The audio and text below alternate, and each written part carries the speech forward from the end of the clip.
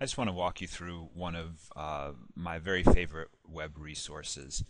Before I do that, a big thanks to Dr. Jonathan Rognes. I'm sorry for mispronouncing your name.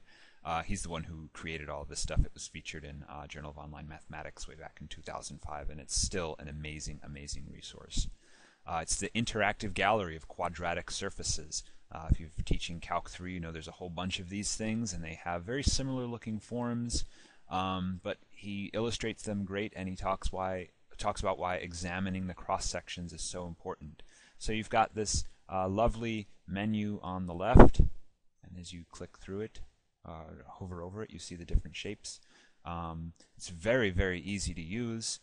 You basically just rotate, click and drag to change radius, say, and then you can drag these little blue sliders and see the different cross sections. So let's have a look at a couple of the different shapes, starting with elliptic paraboloid. Okay, and we have this view here. We've got the equation up at the top. A and B have the same sides. He gives a little bit of information about them. And here's where the cross-section thing really, really comes into play. When you say, imagine that you hold x and y constant and you only vary z. You know, you can do that on paper or on the screen or whatever, but this really drives the point home because I'm only changing z, and you can see that circle gets smaller and smaller until it goes to a point, and then it gets larger and larger as I move z upward. Similarly, I can hold y and z constant and change x, and that gives me a parabola that opens upward, and you can see that parabola being traced as I drag this. And similarly, we can hold z and x constant, and that will change y, and it will give us a parabola there. And then we can do the same thing if we want our domain, instead of being a square, to be a disk.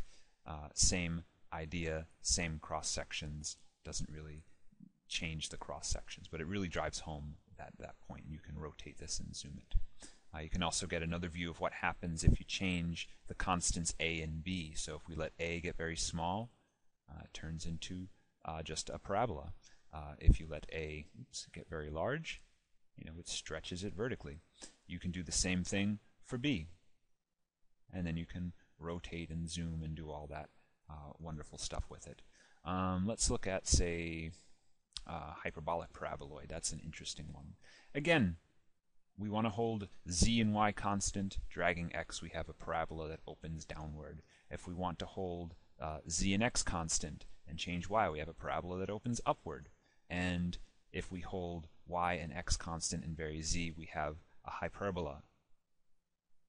There it is, very nice. And we can do the same thing with changing the constants a and b, and you can see how that changes the shape of the graph. And you can do that for all the other ones too. I mean, you can do all sorts of manipulations. But I think this is just a brilliant tool, a fantastic tool, and it really drives home the point of learning this method of cross sections. If you're teaching Calc 3 and you're going through this unit, this is, I think, a fantastic resource. Also, of course, if you're taking it, it's a very good resource to explore and play with. All right, hope you're having a great day.